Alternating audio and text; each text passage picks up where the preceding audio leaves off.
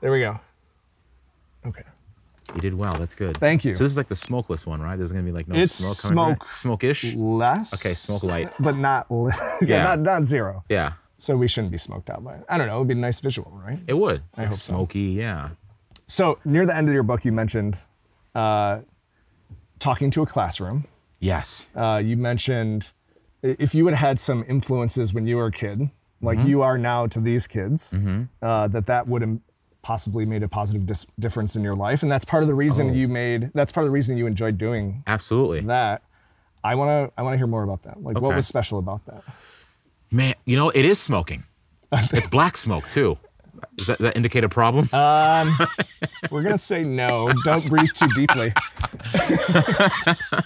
Yeah. Just don't breathe really deep. Just don't look at it Shallow. and inhale. Yes, Gotcha. exactly. Just shallow breaths. Yeah, okay. yeah. Like none of this. Yeah. So no waffing. Yeah. So yes, I was hoping that when I was younger there'd be an influence like myself, and I hate saying that. Sure. Because I don't really think I'm an influence. Sure.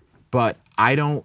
It would have been nice to see someone that I could aspire to that was doing something that I was interested in. Right. Because a lot of people in your network, whether it be friends or family or parents in a lot of cases, sometimes your parents aren't doing what you see yourself doing in X amount of years. Right. So it was challenging to try to find and reach out to those people. Like if I wanted to do automotive work, or if I wanted to do cancer research or anything like that, you need people that are currently in those roles, to kind of help you formulate ideas for what you'd want to be, like a nice groundwork. Right. I didn't have that, so it was difficult for me to really, visualize what that would look like. Yeah. Picking someone's brain, what's your day-to-day, what kind of things do you do in your off time.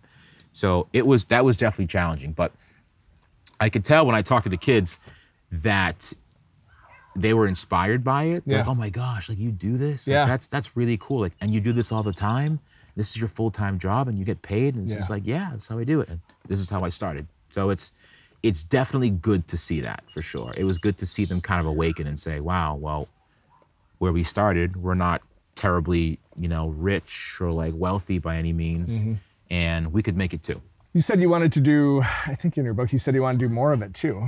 That sort of outreach to, sort of the little ripples you can put into the world, those little echoes. I would like to do more traveling and kind of like helping kids figure it out. For sure. That would be neat.